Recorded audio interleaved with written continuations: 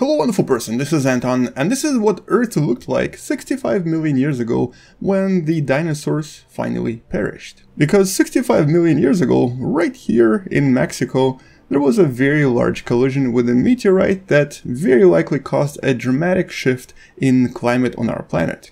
But today we'll talk about something else, climatic shift that's happening right now, and we'll compare it to what happened back then. Let's talk about this and welcome to What the Math.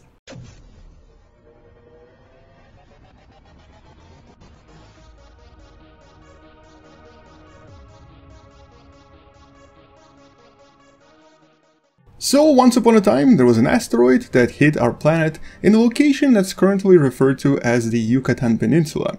This rock was about possibly 5 to 6 kilometers in radius and resulted in a somewhat dramatic change of the climate on our planet. The actual climatic changes involved a lot of different things. It obviously started with things like tsunamis and fires, but with time the results of this collision transformed our planet by essentially introducing a lot of things into the oceans, into the atmosphere, and first of all acidifying the oceans, and second of all turning the atmosphere very different from what it is today. Now, a lot of interesting discoveries have been made in the last few decades about this particular collision, but today we're actually trying to figure out if the extinction event that was caused by this asteroid was more or less equivalent in terms of the actual effects to what we're doing to Earth today. And obviously here we're not talking about us throwing actual asteroids at our planet, we're talking about the after effects, the effects of the climatic change that followed all of this when all of this was released into the oceans and into the atmosphere. And I have recently made a video about one of these discoveries, which suggested that the asteroid here did actually dramatically change oceans, turning them acidic, and thus killing off a lot of ocean life that would be providing food for other animals.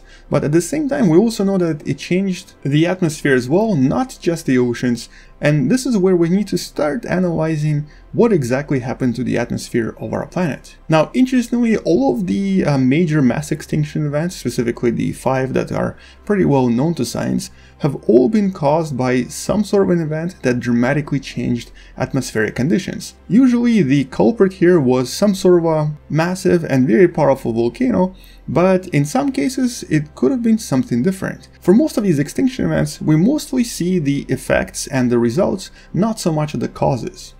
And one of the very unusual similarities between all of these extinction events is that for the most part they all involved a dramatic change in various elements that we are today calling the greenhouse gases, for example carbon gases.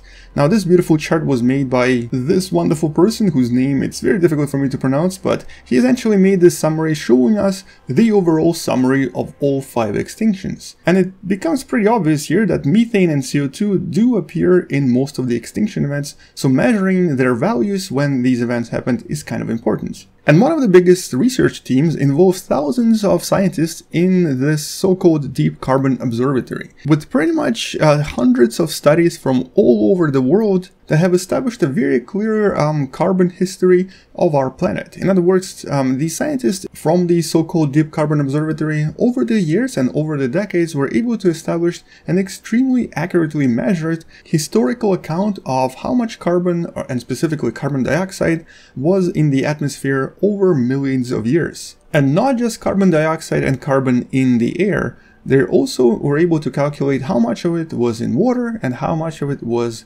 in the actual deposits inside Earth.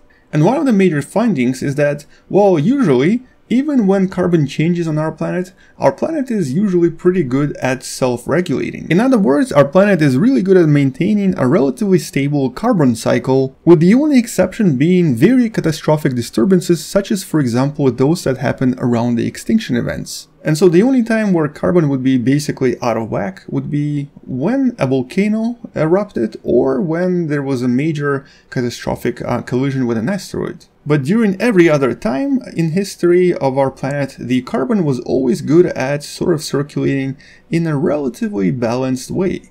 So there would always be a way for the planet to put carbon back into the actual soil or to release it if it needed to be released. However, the extinction events were correlated with sudden changes in carbon and often methane. In other words, pretty much every major event here would have a dramatic shift of the values of carbon. And that doesn't mean that it always increased, sometimes it decreased dramatically. So something would cause carbon values to change and it would correlate with a dramatic extinction event. And according to the recent publications from the Deep Carbon Observatory, the researchers argue that we need to understand the changes of carbon on our planet in order for us to understand potential climatic changes that could cause another extinction. And one of the major discoveries here is that, well, it seems that we've already burned pretty much approximately 4 million years worth of deposits of carbon.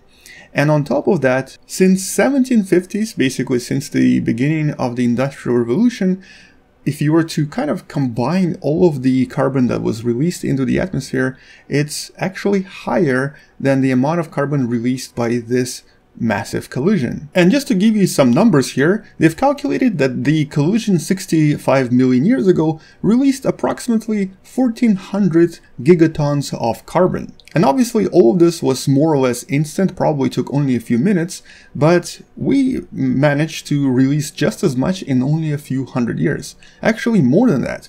Even though the value here was about 1400 gigatons, the DCO researchers calculated that the human-made carbon is around 2000 gigatons, so already at least 150% the value of the carbon released by the asteroid. And although sometimes we do hear a counter-argument saying that, well, all of this carbon could have been released by all of the volcanoes that happened over the years, including some of the more recent eruptions, they've also calculated the amount of carbon released by volcanoes, and humans release 80 times more carbon than actual volcanoes right now. So our emissions are dramatically higher than anything in nature. And just to give you some numbers, the total emission of volcanoes is about 0.4 gigatons per year, whereas the human emissions are equivalent to about 37 gigatons every single year. And remember, the asteroid only released about 1400 gigatons when it collided with our planet. But unfortunately, what's worse is that the number has actually been growing every single year. And as you can see from this graph made by NOAA, the government organization, the number has been quite dramatically increasing every single year. And so in that sense, the scale of human disruption of the planet is at this point equivalent to a massive extinction event. Specifically here, we might as well start making the 6th column and start putting in some values as well. And one of the scarier parts here is that following the collision with the asteroid, the climatic conditions have not actually changed for thousands, if not millions of years.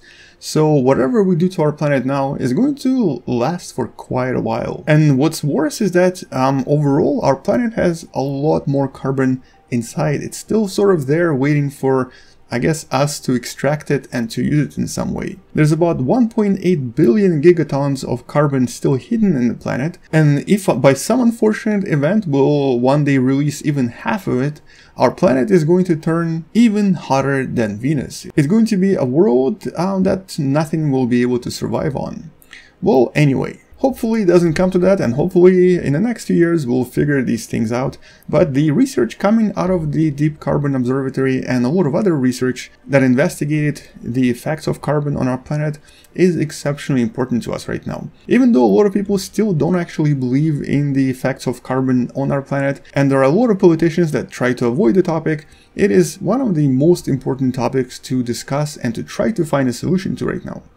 But that's really it. That's all I wanted to show you in this video. Check out some of the research I mentioned in the description below. And most importantly, remember that until we figure out how to colonize other planets, this is really it. This is the only home we have.